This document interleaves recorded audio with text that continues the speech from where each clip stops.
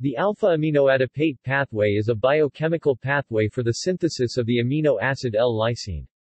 In the eukaryotes, this pathway is unique to the higher fungi containing chitin in their cell walls, and the euglenids. It has also been reported from bacteria of the genus Thermus. Pathway overview.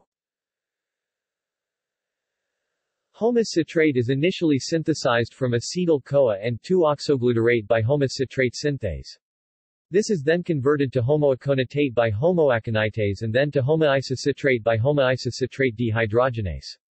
A nitrogen atom is added from glutamate by aminoadipate aminotransferase to form the alpha-aminoadipate from which this pathway gets its name.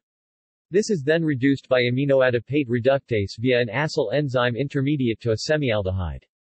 Reaction with glutamate by one class of saccharopine dehydrogenase yields saccharopine, which is then cleaved by a second saccharopine dehydrogenase to yield lysine and oxoglutarate. Alpha-aminoadipic acid.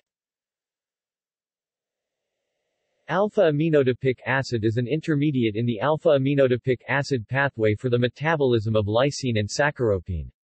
It is synthesized from homoisocitrate by aminoadipate aminotransferase and reduced by aminoadipate reductase to form the semialdehyde.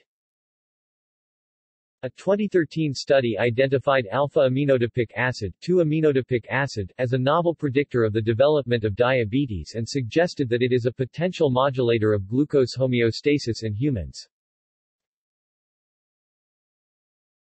See also: adipic acid. References